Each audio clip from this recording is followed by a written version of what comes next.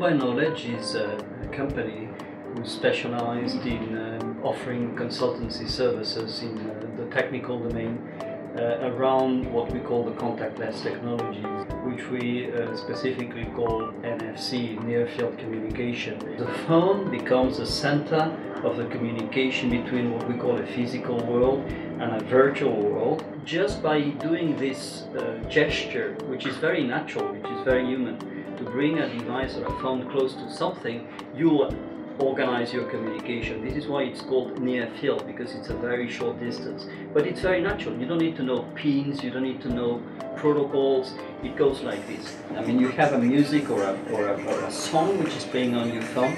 You just touch quickly your phone to a speaker which is standing somewhere, and automatically the speaker comes to life. So the speaker will essentially follow what you have on your phone. When you want to just shut that down, you do the same gesture, you bring your phone close to the speaker and off. With the phone, you're really taking control. And NFC is basically control, because nothing happens unless you want that to happen.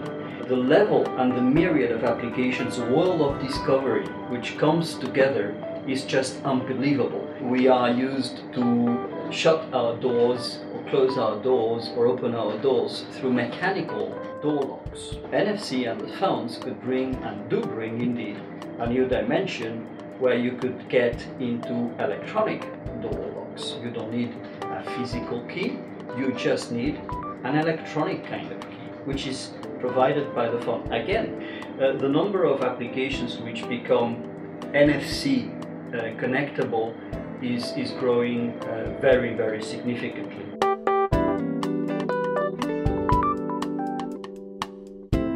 Well, now we have the very good and great news, which is the iPhone has indeed recently announced that they include NFC on the new generation of phones. It's fantastic to see that they are bringing payment applications as a very simple thing to use on their environment. Everybody has embraced NFC, and it is just now enjoy the ride and surf the wave.